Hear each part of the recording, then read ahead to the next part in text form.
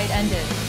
No, I training hard for this fight. You know, I training hard for showing my respect for boxing work, and I continue work every day to prove my respect for the martial arts and for Wing Chun and for Bruce Lee. So what do you think happened in there? I made a little mistake. You know, I think I'm just being too wild. I think just if I had a little bit longer of a camp, the things, you know, the weight cut, getting down was really tough just to get down. But I don't know, man. It's been a little bit since I fought, and I've never boxed before. But this is an opportunity that I love it. It's fun. It's exciting to get to the point. But I never been clipped like that. Even Liddell didn't even clip me that bad.